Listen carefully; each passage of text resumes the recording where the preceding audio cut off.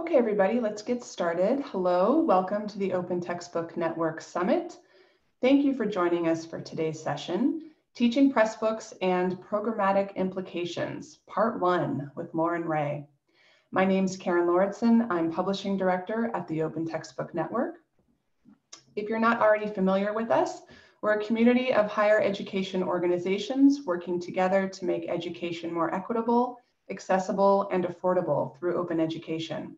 You can learn more about us at open.umn.edu/OTN. I'm serving as the facilitator for today's session, and I'm joined by Barb Thies, our community manager, who will be moderating questions for our presenter. Before we begin, I'd like to share a few more details with you. First, we are live tweeting. Join us on Twitter at open_textbooks. The hashtag for the summit is OTN Summit 20. This session is being recorded. The video transcriptions and slides will be posted on YouTube channel after the summit has concluded. If you would like to ask Lauren a question today, please use the Q&A feature in Zoom. You have the option to make your question anonymous if you would like. And Lauren will pause throughout and check on questions, so feel free to post them as you think of them. I'd also like to point out you have the option for a live transcript if you like. There's a button there on the bottom right of your Zoom toolbar if you would like to enable that. We are committed to providing a friendly, safe, and welcoming environment for all attendees. You can learn more about our community norms at z.umn.edu/summit-community-norms. Please join us in creating a safe and constructive space. Now, please join me in welcoming today's presenter, Lauren Ray. Lauren is the Open Education and Psychology Librarian at the University of Washington Libraries. In this role, she leads conversations around open educational resources, supporting faculty in creating and adopting affordable and openly licensed material. Lauren implemented and launched the UW Libraries Pressbooks platform for OER publishing and provides consultations and workshops on OER creation for faculty recipients of UW Libraries Open Textbook Awards and the greater university community. Lauren also co-chairs the UW OER Advisory Committee and was a Spark Open Education Leadership Program Fellow from 2018 to 2019. She provides support to the UW's Department of Psychology. And prior to her current role, she lived in Berlin, Germany, where she provided online research and instructional support to students, both at UW and international institutions, and led qualitative user studies focused on improving online library services. She also led the opening and development of the UW Libraries Research Commons, a collaborative space dedicated to experimentation and interdisciplinary connection. Lauren's research interests include information equity, libraries as organizations, and critical information literacy. So today, Lauren is going to demo how she teaches Pressbooks to faculty. And tomorrow she'll discuss the programmatic implications she's learned from teaching this very workshop that you're going to experience today. So please join me in welcoming Lauren, and I'll turn things over to you. Thanks so much, Karen. Welcome, everyone. I am excited to start off our first of two sessions today on teaching Pressbooks and programmatic implications. That was such a lovely introduction. I'm sort of embarrassed by the amount of information I put in my bio. Welcome everyone. I'm Lauren Ray. I use she, her pronouns. And as Karen mentioned, I'm the Open Education and Psychology Librarian at the University of Washington Libraries. So today what I'm going to do is talk a little bit about OER support at the University of Washington to give some background, and then talk a little bit about our Pressbooks platform that we are piloting at the UW, and talk about how I've supported that platform through network administration as well as providing workshops. And then I'm going to go through demoing the workshop, the Introduction to Pressbooks workshop that I provide on Zoom for faculty at my institution. And after that, talk a little bit about follow-up, what I do after the workshops, and kinds of responses I receive from workshop attendees, and then have some time for questions. And then tomorrow, I'm going to talk about what the impact of the Pressbooks platform has meant for our OER support work at the University of Washington, and talk about some programmatic implications for OER publishing support that these workshops have brought up, and talk about service models and sustainability, and then get into more questions and discussions with everyone.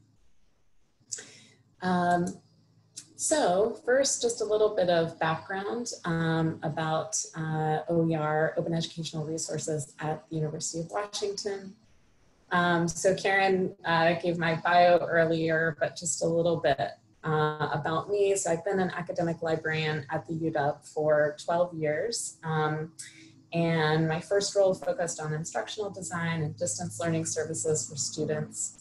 I created tutorials and streamlined libraries' instructional content to meet the needs of students working online, and experimented with person on the street video interviews to engage with students around how they were accessing and using information. And starting in 2010, I led the opening and development of our Research Commons, which is sort of an experimental incubator space focused on interdisciplinary connections and providing graduate student-specific services. And that's where I launched the Scholar Studio series of grad student lightning talks, as well as the Collaborating with Strangers workshops. And after that, I lived abroad for 3 years and continued to provide research support part-time through my institution to students there and internationally. And doing this work was a reminder of the lack of equity in education and the barriers faced by those unable to access online research and course materials that are locked down by paywalls or sometimes library licenses.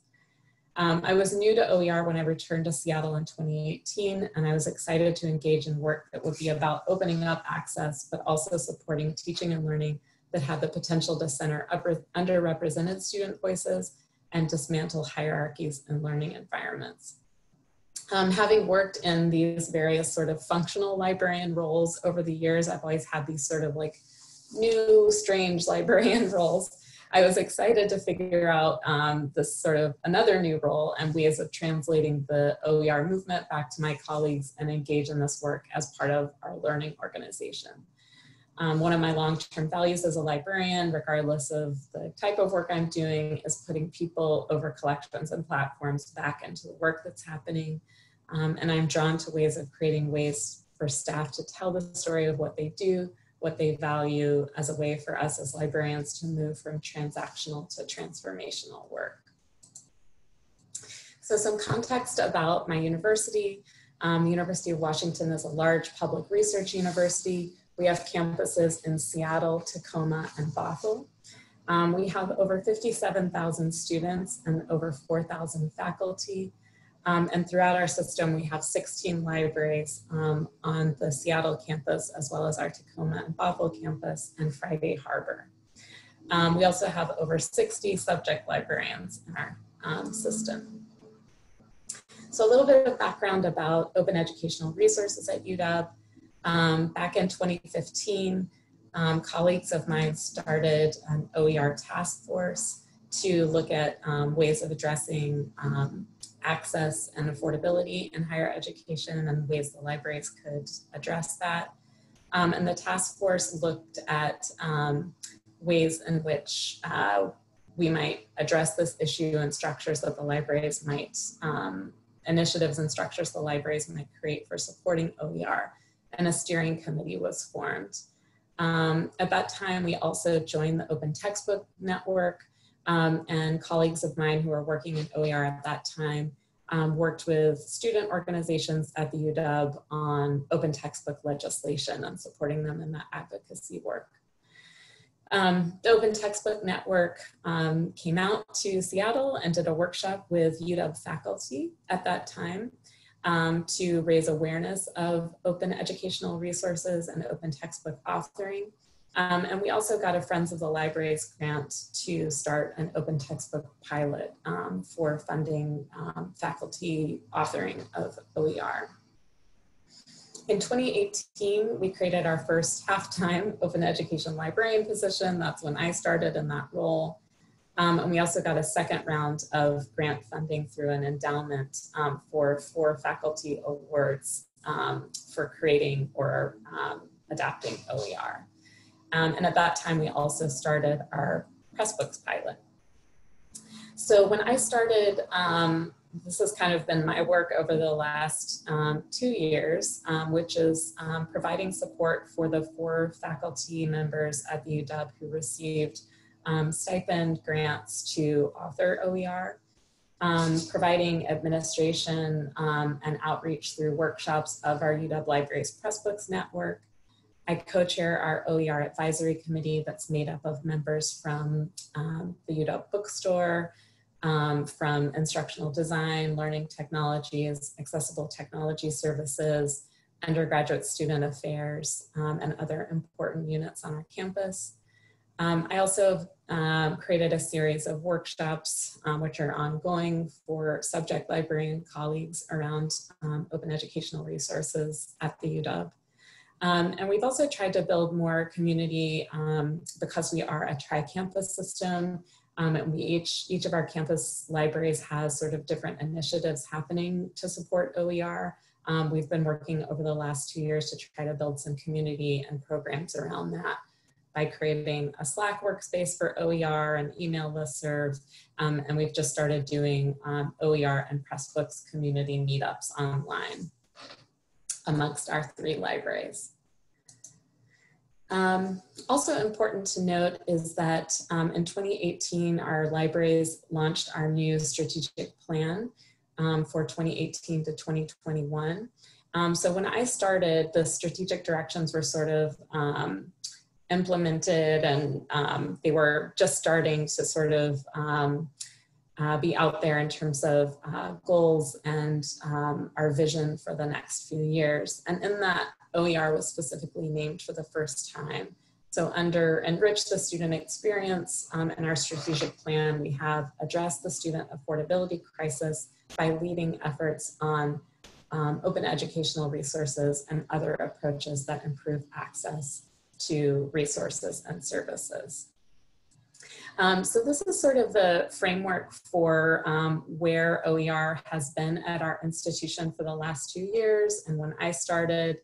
And there's been a lot of really positive work that's been done to sort of advocate around OER and support faculty in authoring and remixing. I should say that when I started in my role, I really got the message that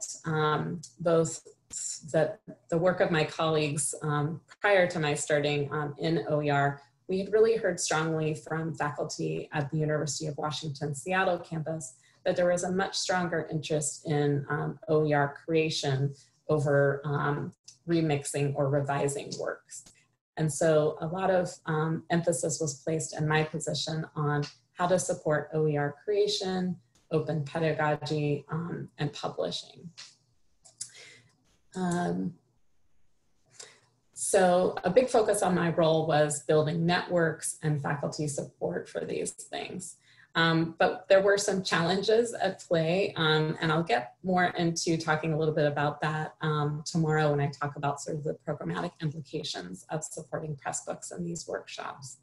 So one of the challenges that I saw was that as a libraries, we weren't really fully committed to a publishing program.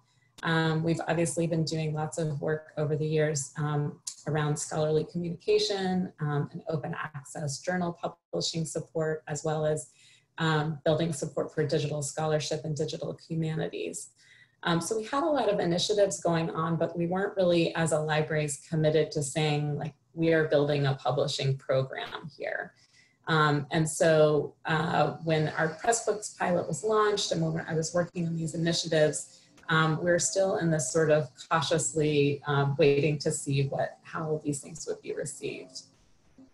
We also have limited IT support in the libraries. And so in order to really be successful in supporting faculty who are interested in authoring and publishing OER, I knew that I would need to work on building connections with our university IT, our Center for Teaching and Learning, and other campus units, as well as our libraries ITS, to see what kind of support might exist for sort of growing the platform and supporting the platform and providing that support for faculty.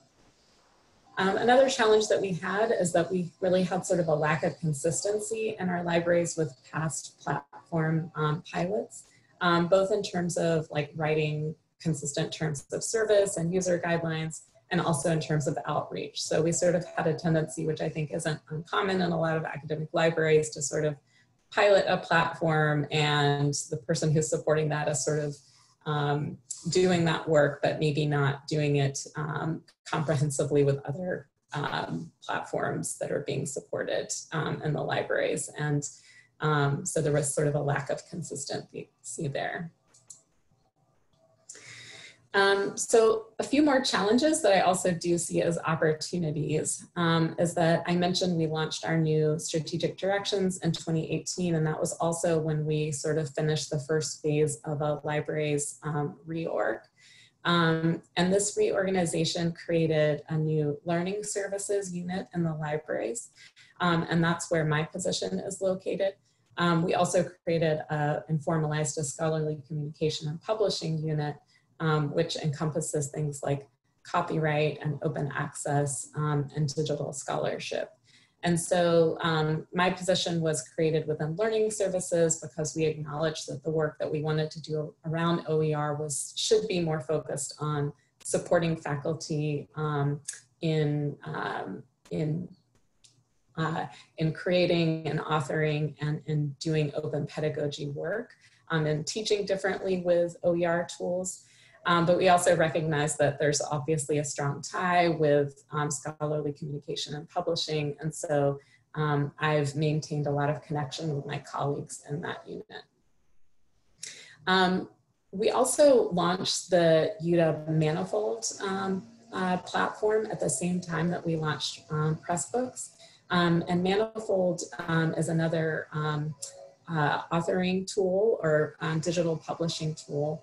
And funding for that tool came about through a partnership between our digital scholarship librarians and the UW Press, which at that time was coming under the fold of the UW libraries. And so one of the sort of challenges over the last 2 years in supporting our Pressbooks platform has been sort of distinguishing what Pressbooks does and sort of the vision for that work from another digital publishing tool, Manifold. And that's something that I'll definitely dig into tomorrow, is this idea of sort of developing a service model as you're going along. So when we launched Pressbooks, when I started, there was this sort of like, this is great, this is a platform that we can offer to faculty who are interested in OER, but we didn't really have a firm service model. And so something that's both a challenge and opportunity for me has been over the last 2 years to really pay attention to the kinds of questions that I get from faculty around Pressbooks and sort of what opportunities do those provide for building OER, and then sort of what are the limitations on our services, what can we offer given the staffing that we have, and sort of pushing that forward iteratively. And I'll talk a lot more about that tomorrow. Okay, so now I'm going to talk a little bit about our Pressbooks platform at UW. So when I go into my demo of the workshop in a few minutes, I'm going to provide more information on what Pressbooks is. If you're not already familiar, I'm guessing a lot of people today have at least some basics. But just from a library manager end, Pressbooks is online book writing, book authoring software. It's driven by the Rebus Foundation. It's built on the WordPress platform, and it has educational features that support open licensing, open education, and interactivity. I don't work for Pressbooks, but just to give you kind of a breakdown of my understanding of the 3 ways in which Pressbooks can be used by educational institutions to support OER. The first is the Pressbooks EDU network, which is what we use at the University of Washington. And And with this network, Pressbooks does the hosting. We get to have a limited number of network managers. So that's at my institution, myself and 2 other librarians. And we have the ability to configure access for our users, administer user accounts, and provide front-end support for our users. But Pressbooks does all of the hosting and updating of software. We also, with Pressbooks EDU, get special educational features such as the H5P plugin and integration with our LMS, and the benefit of being part of the EDU network. So that means we get to tap into a community of other primarily libraries and other institutions who are using Pressbooks EDU. We also get a very rapid response from the Pressbooks team, and they provide personalized training to us through that network. But Pressbooks also has other options for higher ed. So another option is that is self-hosting. So Pressbooks is free and open source software, which means that anyone's welcome to download the source code and install it. So some institutions, if they have the resources and staff that are available to host Pressbooks and do all of the updates themselves, then that's another option. And then finally, a third option is that some institutions could send individual faculty to pressbooks.com where they create their own books and just sort of do that for self-publishing on their end, and that does not include those educational features. So if you're more interested in that, reach out to Pressbooks, and there's more information from that link in my slide. So back to the UW. So I mentioned that a few years ago, we received grant funding to support faculty authoring of open textbooks. And this funded work done by Sharon Kyoko and Justin Marlowe in publishing their book, Financial Strategy for Public Managers. And Sharon and Justin used the Pressbooks platform, which at that time was sort of in its early iterations. And their book ended up being one of the first books published with the Rebus Foundation. Justin and Sharon, this is the first open textbook in the field of public administration, and it's been really well received so far. And so I have a quote here from Justin where he says, "I've never had any desire to publish a traditional textbook. There are 2 or 3 decent ones in our field, and it isn't large enough that you need multiple go-to texts. The goal was never to compete with those texts. I'm curious about open textbooks on multiple levels. I thought it would be cool to do for a variety of reasons. Transparency, openness, and accessibility are core values in our field. We're training the next generation of nonprofit CEOs, city and state managers." And so when I talked with Justin about creating this book and his motivations, they were really clear that they felt like Pressbooks offered them a lot of flexibility and the timeline that they would need, and that it was a very easy to use platform. So as a result of their positive experience with Pressbooks, the UW libraries pursued funding for a pilot and received endowment funding to support the purchase of a 2-year institutional subscription to Pressbooks, as well as funding for more awards. So that's a little bit of background. So here's just a screenshot of our Pressbooks platform, which I set up and launched in the fall of 2018. So that's at uw.pressbooks.pub. And currently we have 8 published books that are featured in our Pressbooks catalog, and those can all be explored online as well from that link. I was sort of surprised today to see the number of users and books that we have on our network. So currently in our Pressbooks network at UW, we have 320 users and 290 books. I'll say that many of those are sort of practice books. They're unpublished. They're sort of test books that people may have created during my workshop. And Pressbooks features do give you the ability as a network administrator to see some stats. So I can see sort of this growth of books over time on our network, including total books, books that are public as well as private. So a little bit about the workshop series that I've created. So thus far, since the fall of 2018, I've offered 14 Introduction to Pressbooks workshops for faculty at my university and 3 Advanced Pressbooks workshops. We have an average of about 8 people who attend each workshop, and they started out as being 1 hour, but now they're an hour and a half long.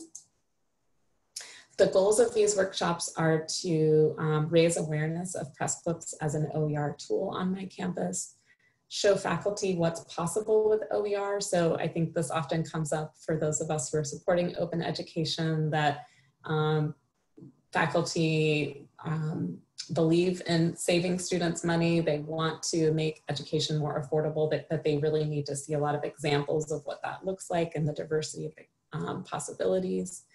So I wanted to sort of show off examples of different kinds of OER to sort of hook people and get them interested in OER through these Pressbooks workshops. The workshops also gave me the opportunity to learn what concerns and questions faculty had about open educational resources, authoring and creation, and also really to help me build use cases to help support requests that I might be making to my institution for future funding for Pressbooks, as well as things like as other OER initiatives like faculty grants. So just a quick breakdown of who's attended my workshop so far. So majority are faculty and staff at the institution. We've also had a lot of students attend the workshops. These are primarily graduate students who are TAing a course, as well as librarians.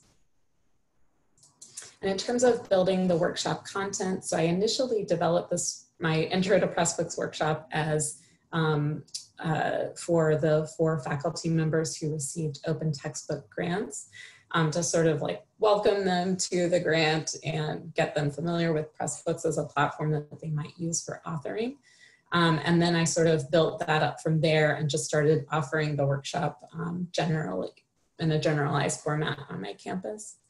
And again, the focus of the workshop is on different examples of what Pressbooks looks like at different institutions, along with easy hands-on exercises.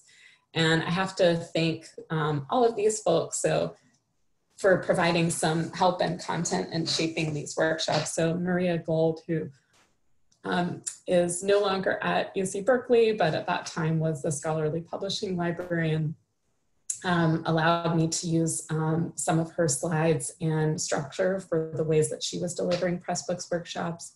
Also utilized Open Textbook Network slides and content, as well as slides from Steele Wagstaff, who's currently in Pressbooks and formerly was at the University of Wisconsin, as well as shout out to Amanda Larson, who gave me a shout out at her presentation this morning, currently at Ohio State. So I got a lot of inspiration and remixed some of the slides that Amanda had used when she was at the University of Wisconsin on teaching Pressbooks there. And I mentioned earlier with the Pressbooks EDU network, we also get access to a Pressbooks community online. And this has also been really helpful for me in developing workshop content, as well as just planning programming for outreach and instruction for people on my campus. So I get to sort of tap into other Pressbooks network administrators at different campuses and ask them questions about how they're doing that kind of outreach, updates, reactions to that, questions that they might get for faculty, and that's been really helpful for me. In terms of outreach for the workshops, the primary way of my institution or my libraries that we get the message out to faculty is through our subject librarians. We're such a big institution, and our subject librarians are really the first connection to faculty and their departments. So when I do Pressbooks workshops and I have sort of a schedule set, I email my librarian colleagues and beg them to forward that information to their departments. And I would say that's the primary way we've gotten faculty to take note of the workshops and attend them. I also add them to our campus events calendar and have a growing OER listserv, which is made up of faculty who attended those initial OTN workshops here, as well as people who have contacted me over the last 2 years.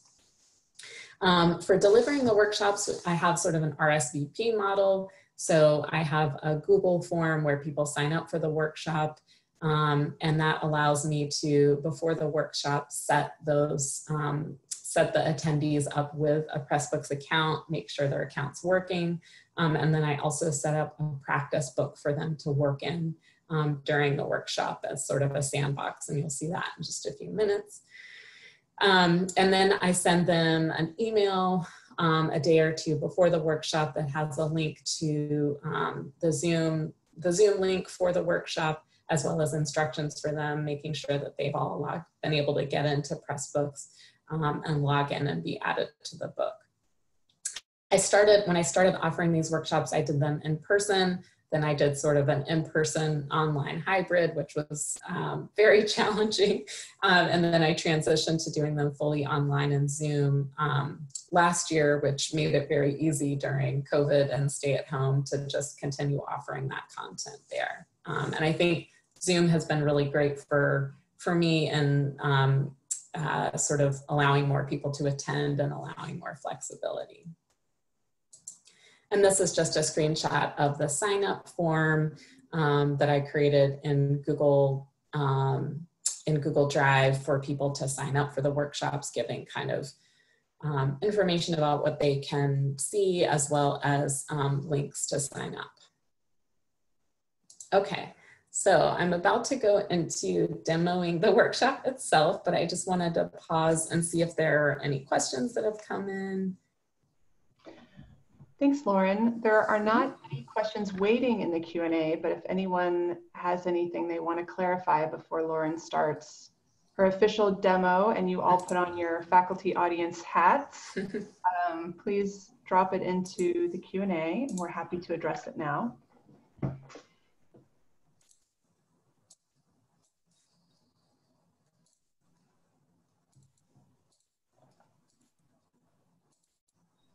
I'll also keep an eye on the Q&A as Lauren continues with her demo. So there is a question here, roughly how many subject librarians does your institution have, Lauren?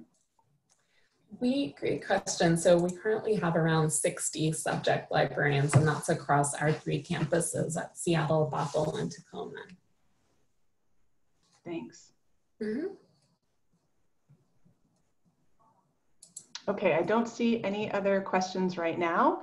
But I'll keep an eye on things. Okay, great. Thanks so much, Karen. Okay, so now I'm going to go into demoing the workshop, the Introduction to UW Libraries Pressbooks workshop.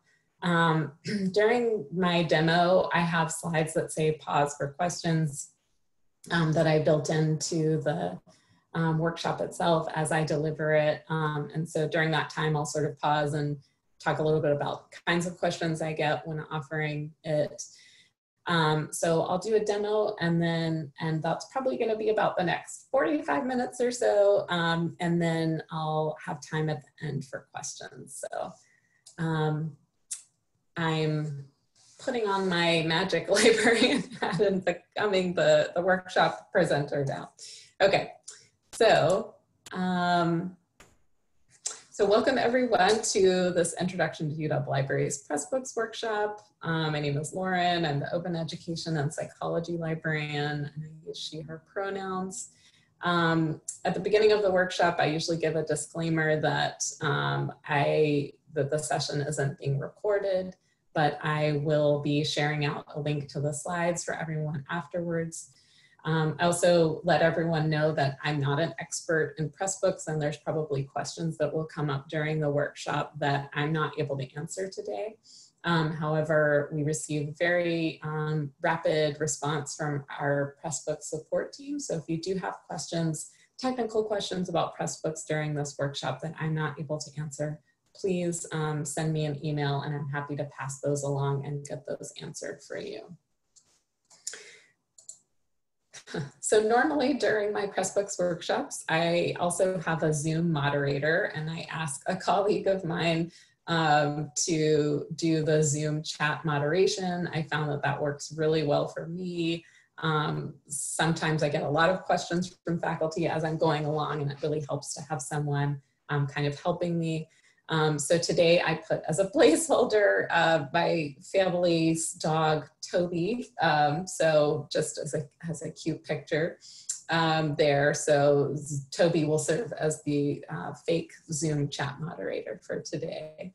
And I also give people during the workshop an opportunity to let us know who's in attendance by typing their name and department into the chat box so that I know who's there.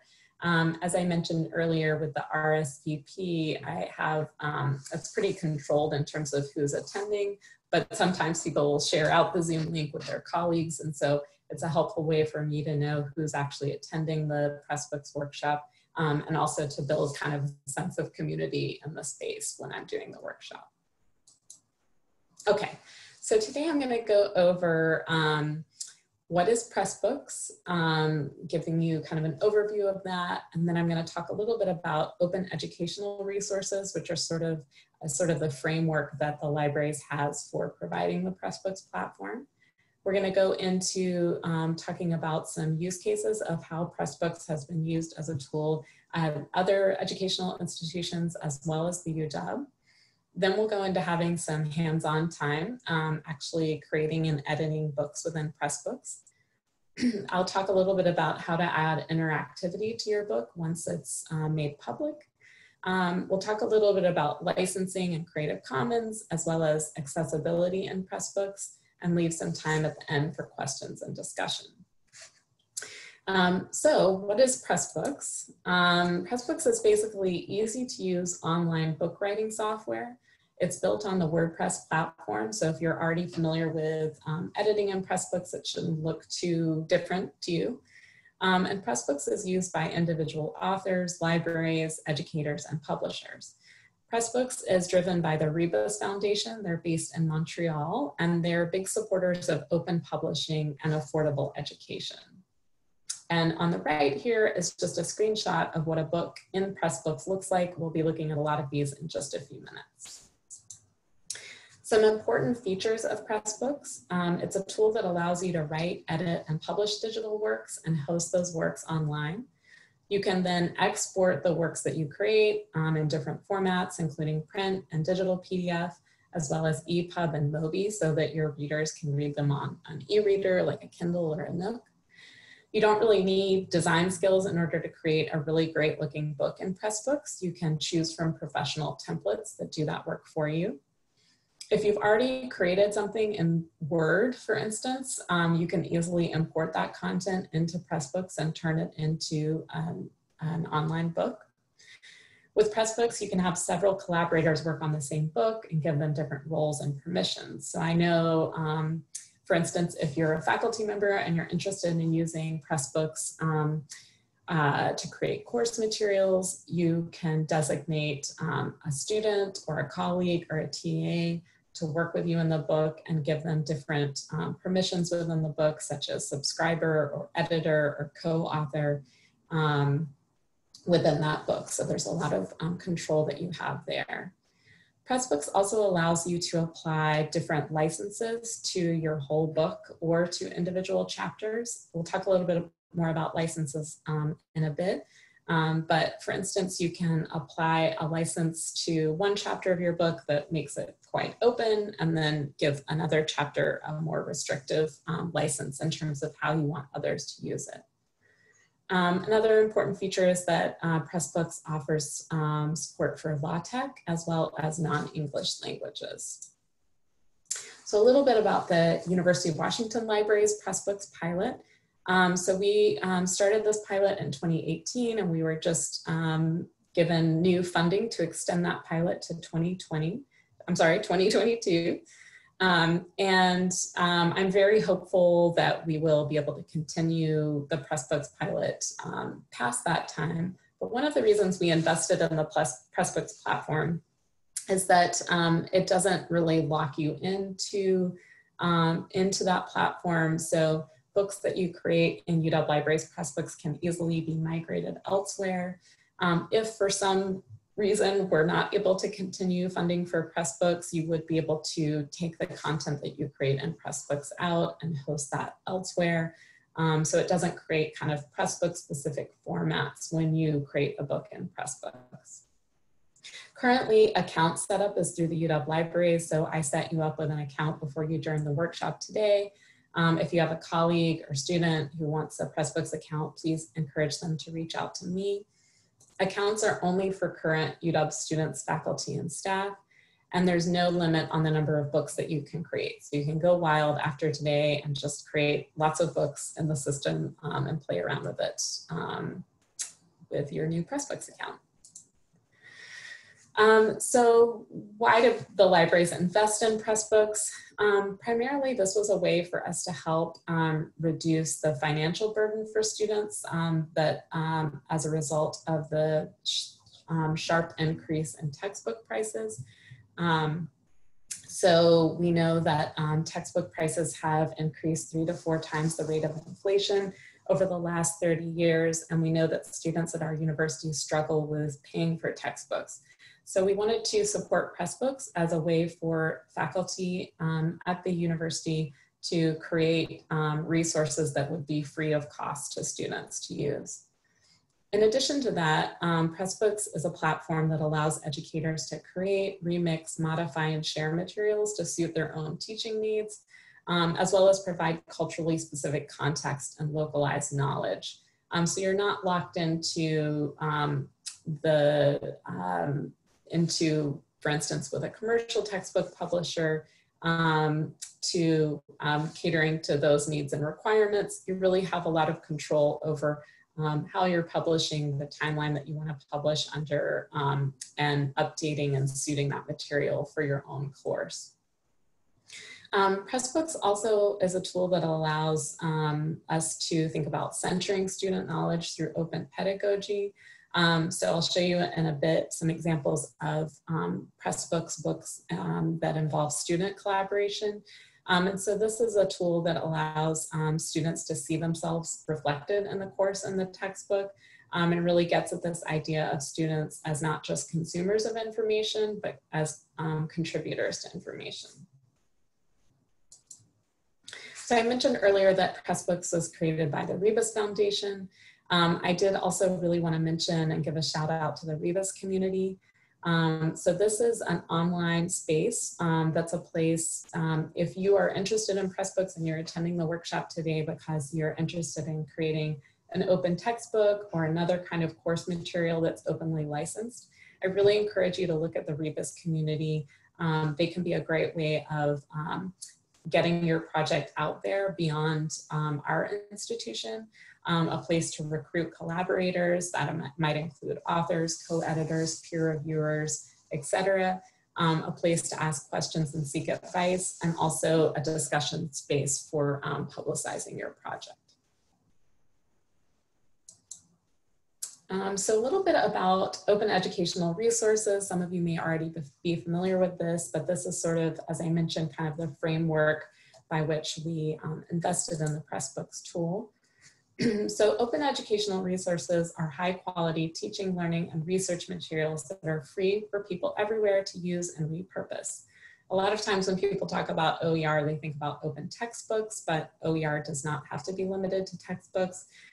So a few examples here are student authored works, videos, course modules, and entire courses. And many times, I think because we're maybe familiar with the term open access, we sort of focus on the free side of things.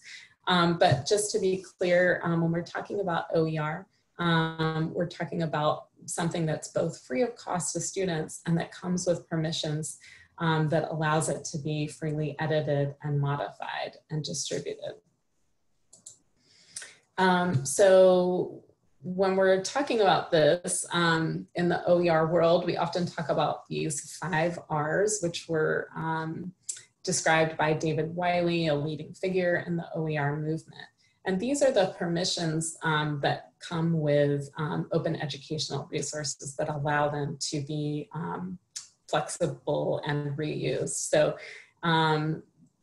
retain the right to make, own, and control copies of the content, reuse the right to use the content in a wide range of ways, revise the right to adapt, adjust, modify, or alter the content, for instance, translate it into another language, remix the right to combine the original or revised content with another material to create something new, and redistribute the right to share copies of your original content, your revisions, or your remixes with others. So these are the sort of permissions that you can give a work that you're creating in Pressbooks or another platform that allow it to really be an open educational resource. I often get questions from faculty about kind of, well, aren't library resources free? How is this different from, you know, using an ebook or a journal article online?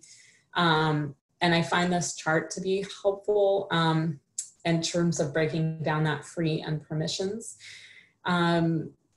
So with commercial textbooks, we know that the cost to students can be quite expensive. We also know that commercial textbooks come with quite restrictive permissions for faculty and students, right? So you can't really do very much with them in terms of copying and reusing them beyond that one instance.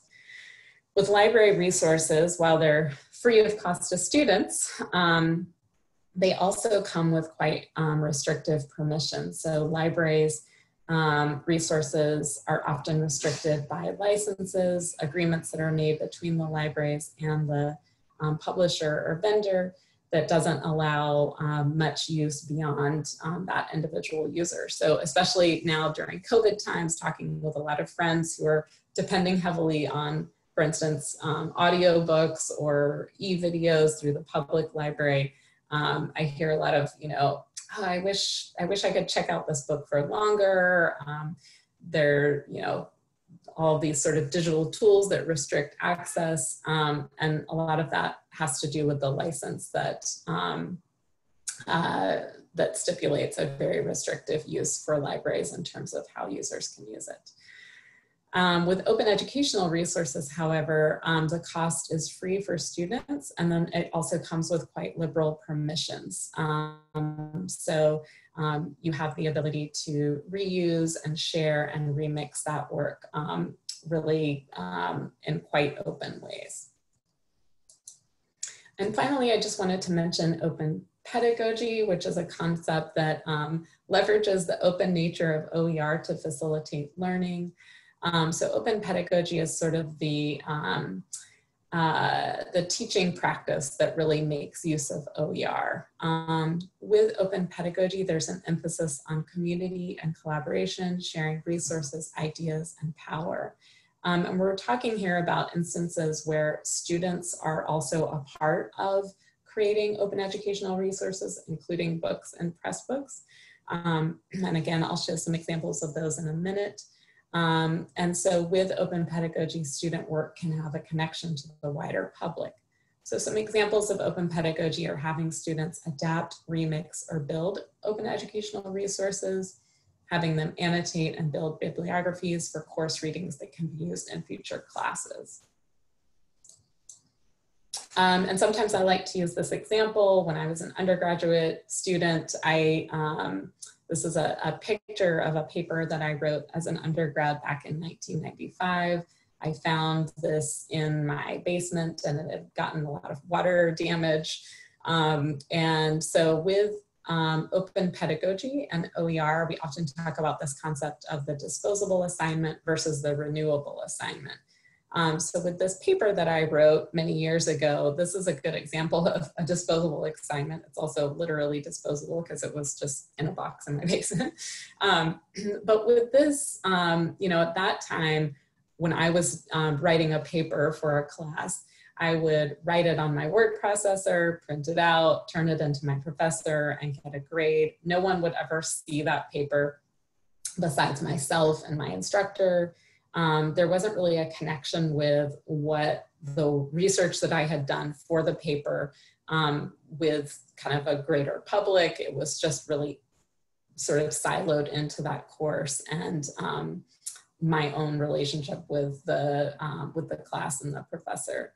And with open pedagogy and OER, we like to talk about this concept of a renewable assignment. So because of the tools afforded by the internet, as well as things like Pressbooks and OER tools, students are able to create assignments, or instructors are able to create assignments for students that allow that work to have a connection with the wider public and be built on over the years and over quarters and semesters.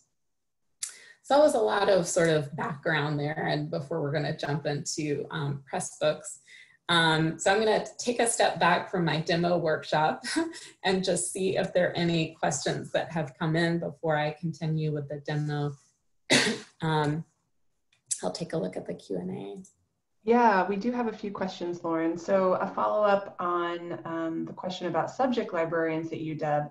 How many other librarians does your institution have working on OER who are not also subject librarians? Great question. So on my campus at Seattle, I am the only one, and it is half of my position. At our Bothell and Tacoma libraries, there's no one who has open education as part of their title. However, there are librarians at those campuses who are sort of collaboratively working on open education efforts. And at each of those campuses, there is a librarian who serves as the network administrator along with myself for Pressbooks. Thank you. And have a request for your workshop slides, not today's presentation slides, but the workshop slides that you use. Will you be willing to share those? Yes. I need to work on them and probably check in with Pressbooks and make sure they're all updated and everything, but I'd be happy to chat about that afterwards. Great. And is there anyone in your library with coding experience? Do you think that that's necessary when having a Pressbooks instance? It's definitely not necessary with the Pressbooks EDU network that we have. So I don't answer any questions about coding. I don't use that experience at all. So it really is sort of supporting instructors who are creating things in sort of a WYSIWYG editor. And the few times that I've gotten questions from faculty that involve like CSS or something more detailed that I can answer, I can forward that on to the Pressbooks team. But because we have the sort of software as service package from Pressbooks, we don't really need to do that. I'm not setting up the network. I'm not doing any updates to Pressbooks. It's all handled by the Pressbooks team. And have you had to deal with support for other author collaborators that might be outside of the UW system? Like, would you create an account for someone at another institution, for example? No. I'm only providing support for University of Washington faculty and instructors. And if a faculty member creates a book in Pressbooks and decides to take it elsewhere, would the original institution, your institution, be able to continue to host it as well, especially if other faculty are using it? That's a great question, and something that we haven't actually gotten into yet because our network is pretty young. So faculty member has control over the book, and if they wanted to take it elsewhere, they would be able to do that. We are still, I would say, in the process of, and this is something I'll talk about tomorrow, sort of setting up what this is going to look like long term in terms of hosting books on our site and how to kind of come to that agreement with a faculty member. So I guess the question is, I'm not sure yet. Yeah, fair enough. There's a question here whether Pressbooks has a catalog for all the Pressbooks made publicly available by different institutions, and I believe they're working on this. Yes, yeah. Lauren, but I think that is a goal that they have. Yes, and it's very exciting and something I'm really looking forward to seeing. So. And we have a couple more questions here. One, I think, is about ownership. If a professor publishes in Pressbooks, can they still edit it if they leave the institution, or would they need to download and re-upload it into another instance or using another platform or format? That's a great question, and also something that we haven't come across yet. So I think that's something the Pressbooks team would probably be better at answering. Okay. And Lauren, you might cover this later, so if so, we can put a pin in it. How much editorial support do you offer your Pressbooks authors, or do you limit your support to more platform technical side? Yes, that's definitely going to be talked about tomorrow, but I would say very limited, or pretty much no editorial support. We really have sort of a DIY model where faculty are responsible for that. And just a couple more that I think will be pretty fast. Are these books listed in the UW library catalog, and related, do you include your instance in the UW Discovery Engine? Mm-hmm. Yes, and that's a process that also kind of gets into the programmatic implications and that I talked about yesterday, but yes, we've started adding those to our catalog. And we do have a scholarly communications librarian, sorry. I'm glad you see them on there. Yeah. Okay. Well, you're probably anxious to keep rolling here, so I think we covered a lot of questions. Great. Yeah, I'll jump back in. And yes, and Marilyn's question about assuming that we don't allow partner faculty to have access to our Pressbooks instance, that's true. So only University of Washington faculty have access to ours. Okay, I'll jump back into the demo and try to kind of get through the rest of the demo and final questions. So great.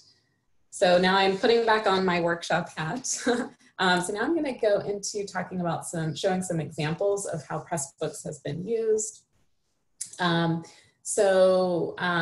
First wanted to mention this example of an open textbooks created here at the University of Washington by one of our faculty in the Evans School called Financial Strategy for Public Managers. It was authored by Sharon Kyoko and Justin Marlowe. Usually at this point, I sort of open up the live site to show how the Pressbooks book looks like on the web. And I point out the sort of look and feel of the homepage and the Creative Commons license that's given there. And I talk a little bit about how Justin and Sharon wanted to create a book that would really meet the needs of students in their class and allow a resource that wouldn't have to be paid for and that could be updated according to the needs of the class over time.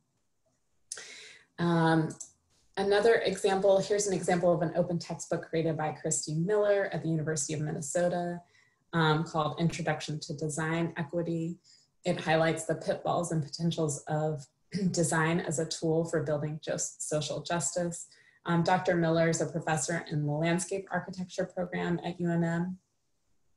And I had an opportunity to hear Dr. Miller talk about the creation of this book at a conference I attended last year. She said that she knew she wanted to do a textbook and that creating one online made more sense because she wanted it to be accessible. She also said of the project that students are graduating with a lot of debt. Designers don't make a lot of money, and half of her class are design majors, so they're going to go have it on their shelf later and refer to it. So it really made sense to create it as an OER. She felt that Pressbooks allowed her to use images and to create a really nice looking online book. And all of the examples that I'm going through now are freely available for everyone to check out after the workshop today online. Sorry, this slide is out of order, but going back to financial strategy for public managers, I mentioned earlier the Rebus community, and I just wanted to show you like a screenshot of the project summary page from Financial Strategy for Public Managers. So this is the page where Justin and Sharon had logged their book to kind of describe the book and get the word out about the book, as well as call out needs for help that they had with helping the book meet accessibility standards and marketing and promotion in other classrooms. Okay, moving on to other Pressbooks examples. So I've mentioned a little bit about remixing and revising earlier. This is an example. On the left is a screenshot from the OpenStax project out of Rice University. If you're not already familiar with that, it's a really fantastic collection of peer-reviewed, openly licensed, and completely free textbooks that are available for students. And on the right is an example of a book created in Pressbooks by instructors who took content from one of the openly licensed OpenStax books and remixed it and mixed it up with their own content to create this environmental biology textbook using Pressbooks. And in that book, you can see kind of attribution to the OpenStax books as well as other textbooks that they use to revise and create that. I mentioned earlier student-authored works. This is a really fantastic project from the University of Wisconsin. It was written by students in Ann Smart Martin's art history class there. It was written over 2 semesters to accompany the exhibit of a new historical museum opening in a nearby town. Students in the class researched different items to understand their history and the story of their users. The book includes images, descriptions of objects, audio, and other multimedia. So this is entirely written and researched by students in a class and can be updated over time. I think it's a really fantastic resource to take a look at if you're considering this kind of work with Pressbooks. This is another example of a student-authored work. It's the anthology Antología Abierta de Literatura Hispana, the Introduction to Hispanic Literature, from Dr. Julie Ward's Intro to Hispanic Literature course at the University of Oklahoma. With this project, Dr. Ward had students in her class select important text in the public domain and compiled those into Pressbooks and write annotations and introductions about the text in this book. And so this is openly licensed, freely accessible, and evolving over time. So I mentioned a few examples that are like full books, but I also want to emphasize that Pressbooks doesn't have to be used for that. I think this is a really good example from the University of Minnesota of a class study guide from a pharmacology course where I believe a TA for the class had created this study guide in print that was sort of color-coded with these really fantastic illustrations and decided to put it into Pressbooks to make it more accessible and easier than photocopying and distributing this every quarter. Just gonna skip through this.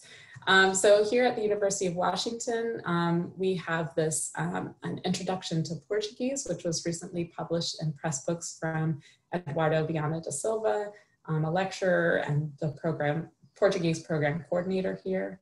Eduardo wanted to create a Brazilian Portuguese textbook for students who have English as their first language, but also have it be applicable to high school students and adults learning Portuguese, including immigrants in Brazil.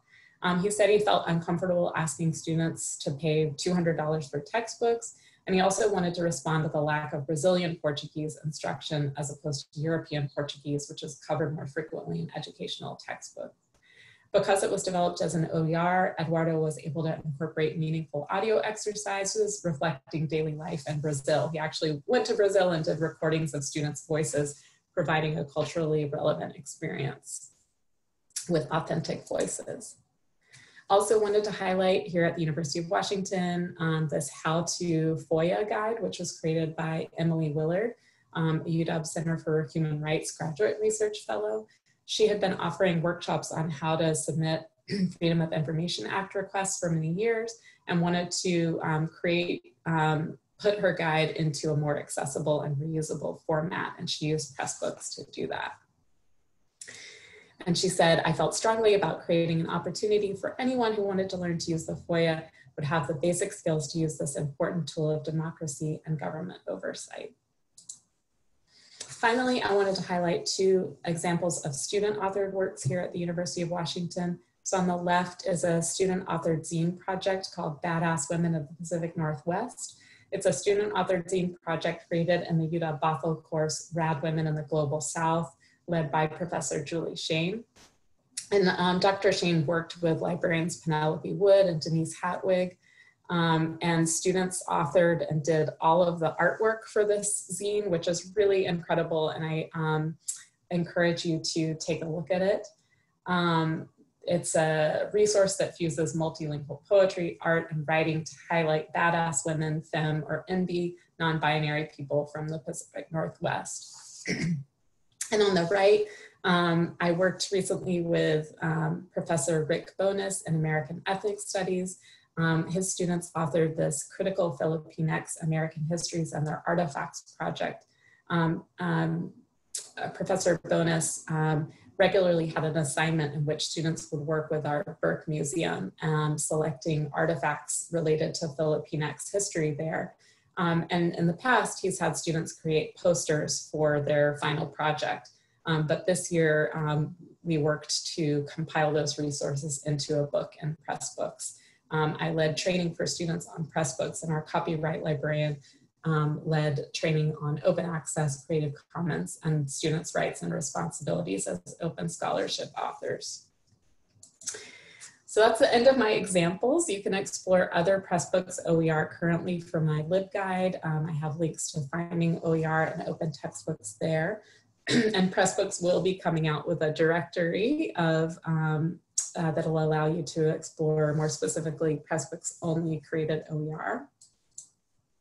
So normally at this time I pause for questions, and sometimes I get some questions about the examples that I've gone over, whether they're truly open, how open are they, what is the licensing, that sort of thing. But usually people are pretty ready to dig into the online hands-on part. So I kind of go into that then. So getting started with Pressbooks, during this section I cover editing, adding images, organization, themes, and exporting. At this time, I have everyone log into our Pressbooks platform, and I take them to the dashboard for the book that I've set up.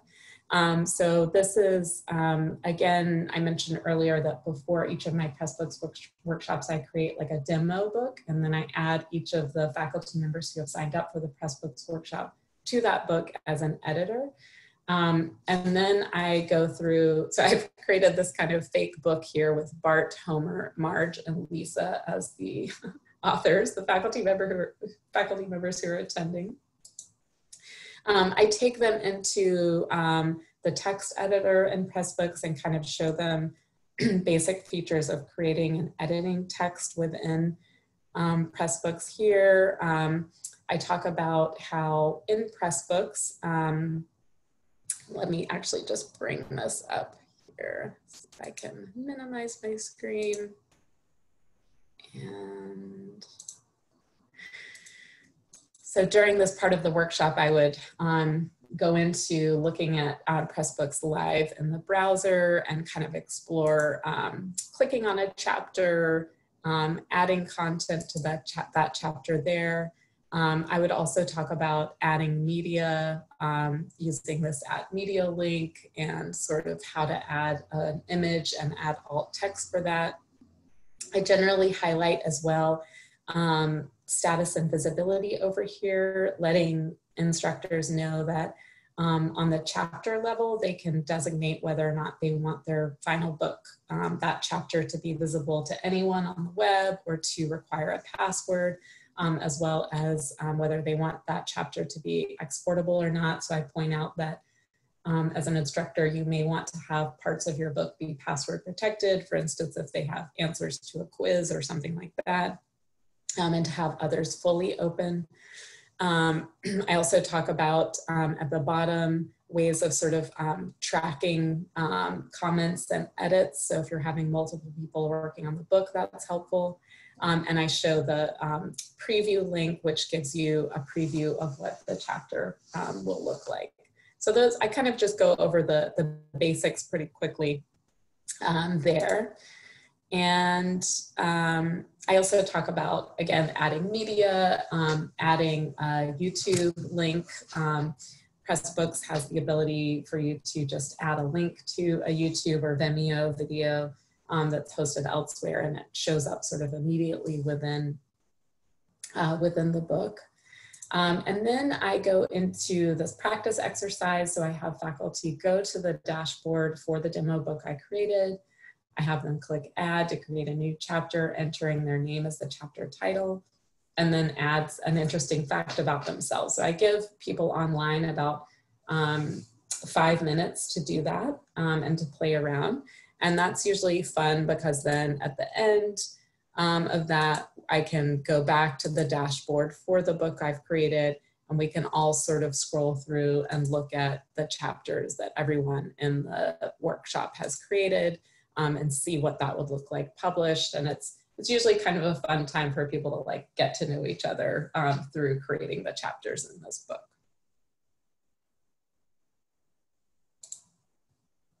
Okay. Then I point out chapters and organization, which is another feature of the Pressbooks left side navigation, pointing out how you can change the organization of your book and front and back matter and different types of content within Pressbooks. I also go into talking about the themes. So currently Pressbooks has 21 different themes with different fonts and styles. And that can be changed when you go to appearance in your book. And then I have everyone go into practicing creating a new book. And I kind of give them these instructions and then give them 5 minutes in the Zoom call to do that on their own, and then come back and take their questions in that process, and pointing out kind of what the difference is when you create a new book and in Pressbooks and you have administrator level privileges, so you have the ability to kind of do more, versus when you're an author or an editor in the book, the sort of practice book that I had created earlier. And then I have everyone practice doing some things in the new book that they created, like activating a new theme, adding book info. I talk about the book info page where you can explore or add a license to your book, etc. And then I go into demoing how to import and export in Pressbooks. So this usually also is kind of an ooh-ah moment where I take a very simple Word document that I've created and show how I have applied a normal style to the text within that Word document, and then heading 1 to the various headings within the book. And then I demo importing that Word document into Pressbooks, and then exporting it as a digital PDF. And that whole process takes something like 3 minutes. And it's usually quite impressive to show instructors what that looks like to go from a simple Word document where I might add in a video or add in an image to something that really looks like a very nicely formatted ebook. So sorry to kind of fly through that. I know we're getting close to the end of the time for this webinar, so I just want to make sure we have more time. At this time, I usually pause for questions, and there's usually a lot of questions about what we just did, creating new books, and kind of the mechanics within Pressbooks. And then I go into giving a quick overview of other tools that can be used with Pressbooks. So I talk a little bit about H5P, H5P being an open source tool that allows you to add things like quizzes, slideshows, and interactive video and hotspots to your Pressbooks book. I cover H5P in the advanced Pressbooks workshop that I offer. So this is usually just like a quick highlight of it. And if you're interested in more, sign up for the advanced Pressbooks workshop. And then I show what H5P looks like in a textbook. So this is a good example of this Portuguese language textbook from the University of Wisconsin that has a quiz embedded. I'll usually open that live and kind of demo what that looks like to interact with that quiz in a live book in Pressbooks. And then I talk a little bit about hypothesis, using the hypothesis tool with Pressbooks for highlighting and annotation, and talk about what that might look like as an instructor, why you might want to turn on that feature in your Pressbooks book. Faculty can, or textbook creators, authors within Pressbooks can use hypothesis to increase collaboration between authors and editors. You can use it as a way of taking personal notes, and you can also use it as a way to motivate students to engage with readings. And I show kind of a screenshot example. For instance, this is out of the University of Wisconsin, an example in which an instructor put many public domain texts that dealt with American democracy into a Pressbooks book, and then used hypothesis as a way, sort of an assignment for students to comment on and highlight and ask questions about specific passages within those texts. So again, this is usually a very brief, here's what H5P and hypothesis look like. If you want to know more about using this in Pressbooks, sign up for the Advanced Pressbooks workshop, or look at the Pressbooks user guide. And finally, I give kind of a shout out to Pressbooks integration with our learning management system, Canvas, and the fact that Pressbooks chapters can be shared in Canvas courses, which helps ensure that student data isn't shared outside of Canvas. I'll talk about a little bit about this tomorrow, but I haven't actually until very recently gotten questions about this. I think most of the faculty who have attended my workshops are kind of like just starting to think about creating materials in Pressbooks, or just getting started with a project, and they really maybe haven't thought through how they're going to use it in a course, or what that might mean in terms of grading content or using those interactive elements like hypothesis and H5P. But I am definitely seeing an uptick in that since COVID. So I usually do the slide and kind of say, more to come, ask me questions. I then demo, so now moving into copyright and open licensing. So oftentimes when we're talking about Pressbooks and creating books and publishing them and sharing them online, you as authors may have questions about copyright and what this open licensing means. So just a quick review, US copyright law protects an author's right over your original creative works. So things like research articles, books, manuscripts, etc. Most copywritten works come with an all rights reserved protections, which means that they can't be used without permissions from the work's right holder, which is usually the creator. However, one way to get permissions to use someone else's work is through a license. A license is a statement or contract that allows you to perform, display, reproduce, or adapt a copywritten work under specific circumstances. So I mentioned a few times Creative Commons and open licensing. If you're not already familiar with Creative Commons, it's a very simple way to tell others how they can use your work. It's an open licensing system, and it comes with 4 conditions with 6 possible licenses. So I'm getting close to the end, so I'm going to kind of breeze through this, but at this point I go over the 4 components of Creative Commons licenses and what those mean. And then I talk about the different ways in which those can be combined, as well as the choose a license tool that's offered by the Creative Commons site, pointing out that the no derivatives license doesn't allow for remixing or revising, which is a significant benefit of OER. And then again, I remind them how to add their license in Pressbooks, and give a quick overview of the clone a book feature, which allows you to clone and adapt other openly licensed books that are created in Pressbooks. I also demo this more in the advanced workshop, so I mentioned that at this point. And finally, accessibility in Pressbooks. So Pressbooks has features that help steer you towards creating accessible books. However, as a book author, it's really important that you keep in mind best practices for creating works that you're going to share online in ways that are going to make them more accessible to your users. So here's a list of things that you should keep in mind. Fortunately, at the University of Washington, we have a lot of really fantastic resources. And I've also linked this OER accessibility resources guide from UBC here. And I encourage you to take a look at that.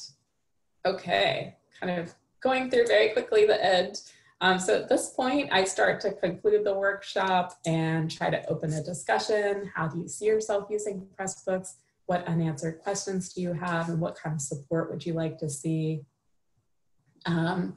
This is when I would take questions from faculty. I also point out the Open Educational Resources Guide at the University of Washington, Seattle, We have one at Bothell, and our digital collections librarian there, Denise Hatwig, has also created a really great guide on open student work. And then I also point out our OER guide at UW-Tacoma, as well as our copyright and licensing guide from our copyright librarian.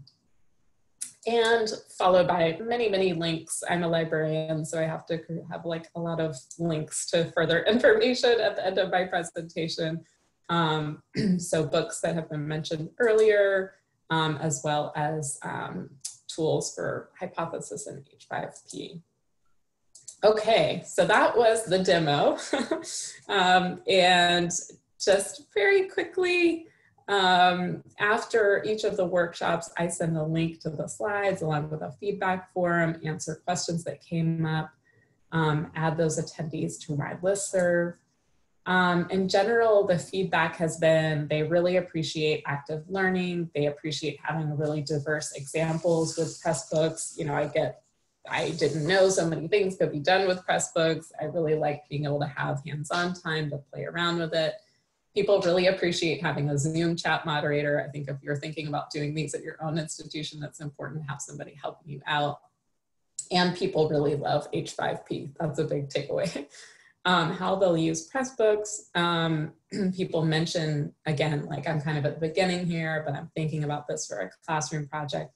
And there's also usually generated a lot of interest in student-created works.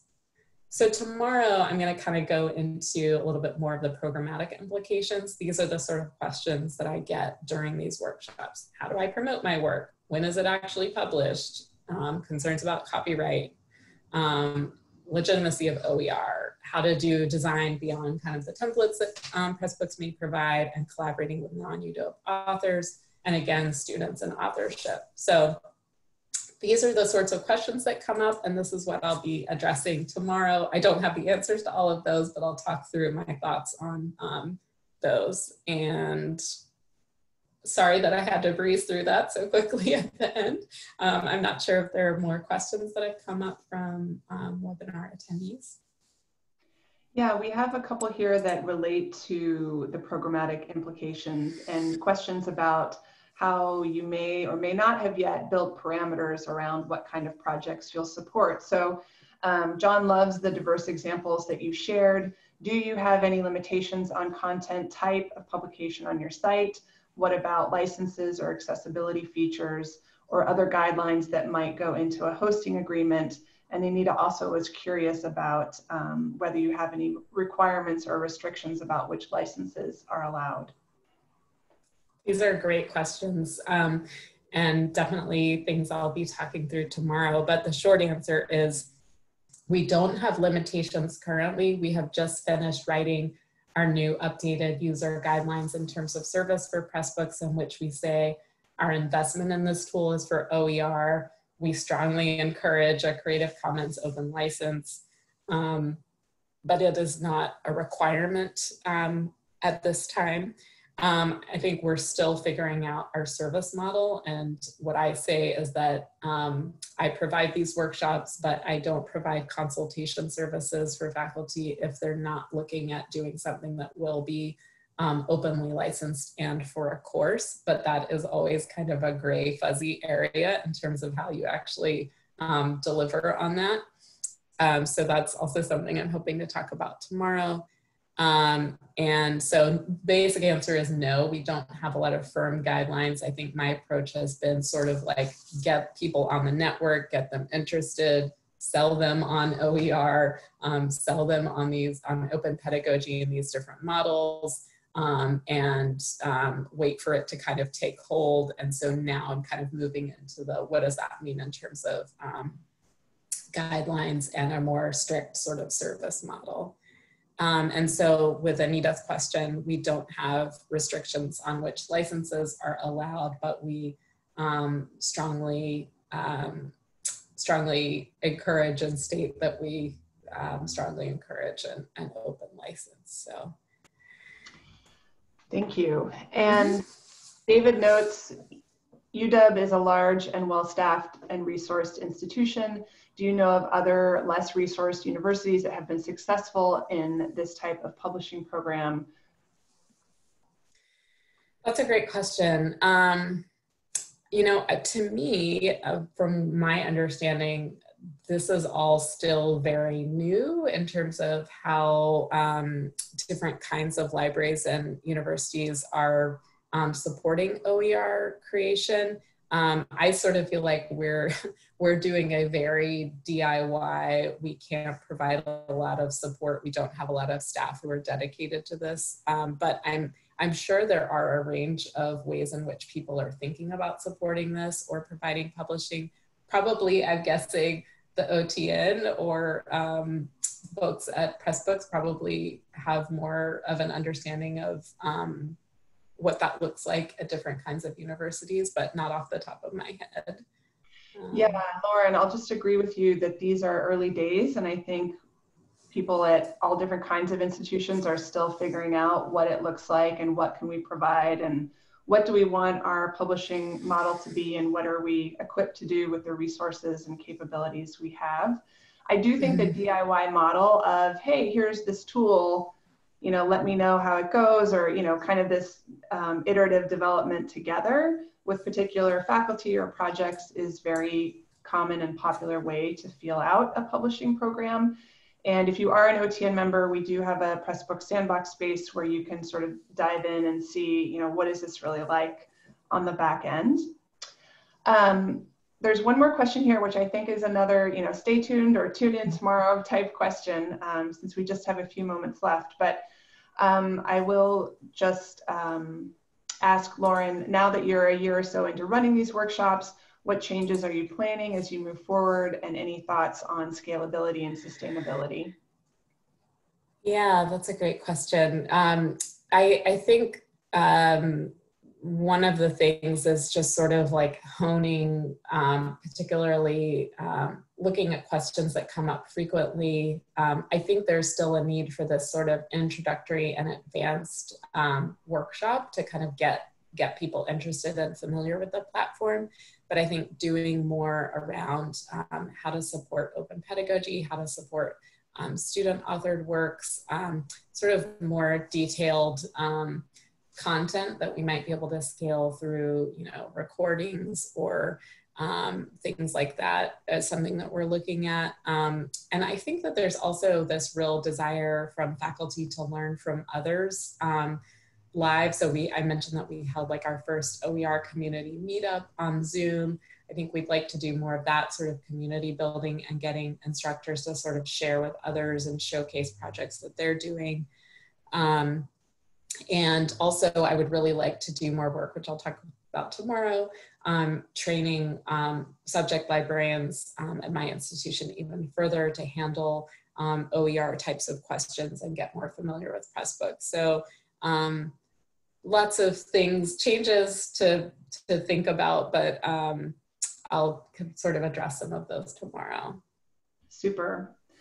Thank you everyone for your thoughtful questions, and thank you Lauren Ray for your presentation today on teaching Pressbooks and programmatic implications. We hope to see many of you tomorrow and at other OTN Summit sessions. And until then, farewell. Thanks everyone. Thanks, Karen.